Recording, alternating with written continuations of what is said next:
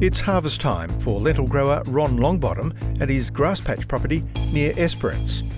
We've been harvesting peas for quite a long time, so lentils for us is quite similar. Grower interest in lentils is on the increase. Their popularity is well established in eastern Australia. In WA, the industry's small but developing, especially in the Esperance port zone.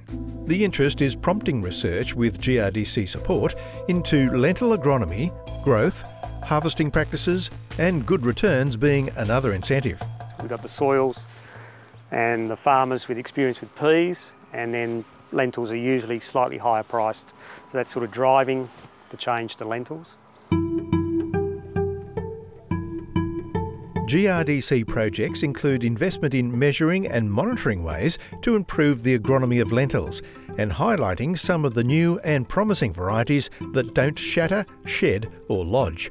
Highland's just come out. I reckon that's going to be a winner.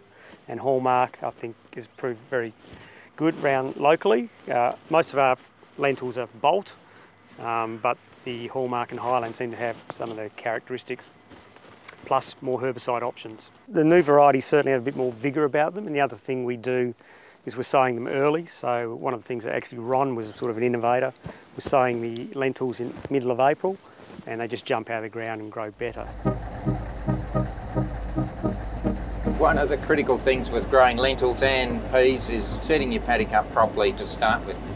In years gone by, we've track changed paddocks to clean up a lot of the stumps and then rolling it straight behind the seeder, which most people that grow peas do, and you do the same with lentils.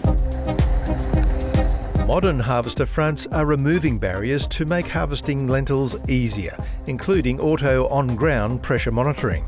As you'll see here on the screen, this header's in float mode, so the header is picking up off a sensor down here. You'll see the one with the numbers on it. I've sort of told it around about the 1.5 to maintain that amount of pressure on the ground. So as we're going along, the computer in the header is automatically monitoring how much pressure through that potentiometer. I don't really need to hang on to the hydrostat, apart from the fact that if I see a stump, that has made probably one of the biggest differences to harvesting legumes, I think. Harvester setup does require added contingencies to avoid cracking the lentils in hotter weather.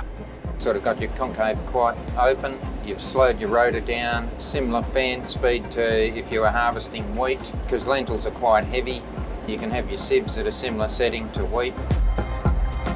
Taking steps to minimise fire risk is important because lentil residue has a low ignition point.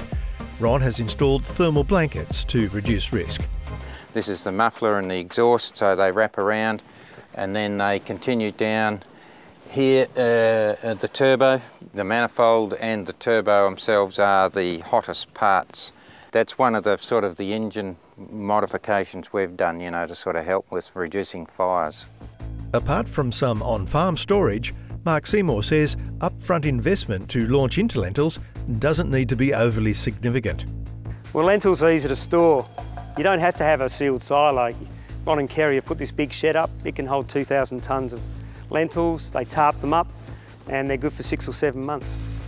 Mark's advice is to give lentils a go. They offer an option of another break crop in the rotation, and GRDC's project priorities are all aimed at achieving increased yields and grower returns. I think it's not as hard as it can sound.